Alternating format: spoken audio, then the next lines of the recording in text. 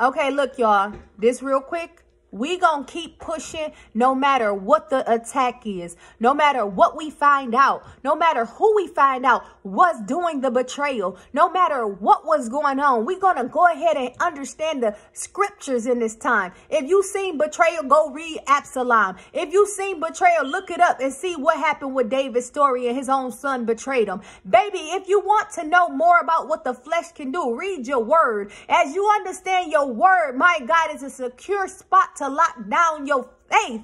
And as your faith is locked down, baby, your flesh is subdued by Jesus Christ of Nazareth. And so as you realize that is what you need, the Lord and Savior, my God, because the same people that is on or my God, doing things against you, baby, your flesh can do the same thing to you. You got to stand 10 toes down where Abba is so that you're all the way secure. I'm talking about so much so that every single detail of your story starts to be representing those who the Son set free is free indeed. I'm talking about everlasting King. I'm talking about, for God so loved the world that he gave his only begotten Son, for whosoever believeth in him shall not perish, but have everlasting life. I heard him say you're going to be dripping in the oil of Jesus Christ of Nazareth. So much so that the anointing is being, my God, evolved. Hear me now, as it's evolved. Hear me though, the flow you're going to have, my God, everybody's just going to feel it. The presence of the Holy One is going to enter the room. So much so that you probably even remember feeling what that felt like, and like, what's that thing I'm feeling up in here?